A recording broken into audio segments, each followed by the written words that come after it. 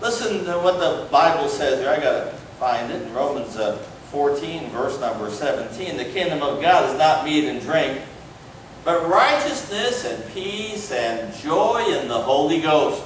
That's what the kingdom of God is. It's righteousness and peace and joy in the Holy Ghost. Let's turn to Psalms 23. David wrote another verse here, and you know Psalms 23, the whole psalm we can read. But verse number 6, David said, "Surely goodness and mercy shall follow me all the days of my life, and I will dwell in the house of the Lord forever."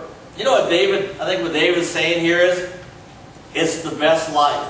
It's the Christian life is the best life. Christ in you, the Holy Ghost in you, the love of God you have because you're saved, your sins forgiven. Heaven is your home, is priceless.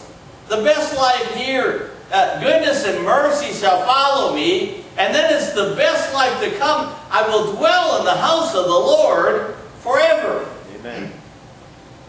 Sometimes Christians need to, if you're born again, you need to get the Bible and really, really, really let God speak to your heart of the reality of a home in heaven. That's right. It is as real as here. It's a scary thing to think that perhaps you'd have a home waiting you and not know, because if you don't know, you probably don't.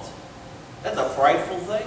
It's a frightful thing to not know that you're saved. The Bible says, "These things have I written unto you that believe in the name of the Son of God, that you might know that you have eternal life, and that you might," and after that, I forget what it says after that, but it says you should know that you have eternal life. You need to know that heaven's your home.